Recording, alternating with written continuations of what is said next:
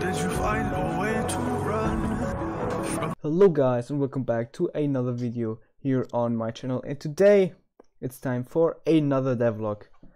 And you could see something in the bottom right here, which is the Beam Nodes editor, and this is something I use to create my mod.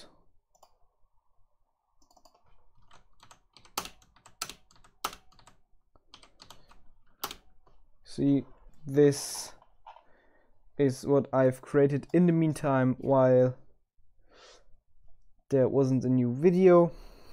You know, it's already 480 lines, and I use the Node Beam editor. So you import a JBeam, and then it will display that JBeam. You can also edit in here obviously, but I don't really like it, just for visualization of what I'm doing here. And there isn't going to be much content today because, well, I guess you understand that this isn't really much of an interesting task to do. Quite boring actually, but maybe I can show you something. Yep, there's the node names. Yeah, this is just a fuselage for the plane, for the Canadair, and I'm just following a strict pattern, repeating. Yeah, there's only one problem I have with this, and that is that now here you can move the camera, but not in the 3D view. 3D view, at least as much as I'm concerned. So yeah, let's get to work. So the first thing would be connecting the 3 nodes on this side, then the ones on this side, and then the top ones to that, then the cross beam, and yeah, let's see.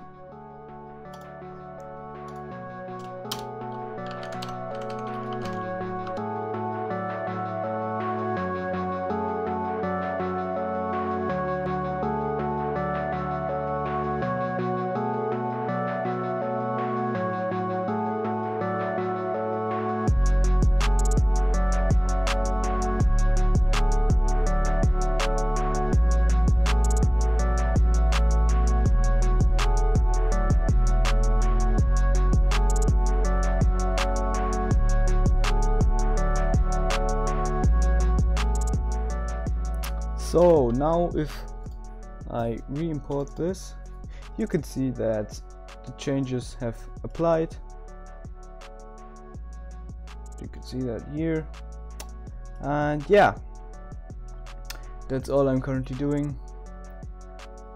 Yeah, there's probably the next video is probably going to be a little bit more exciting than this one, at least I hope so. Yeah, that's it for the devlog.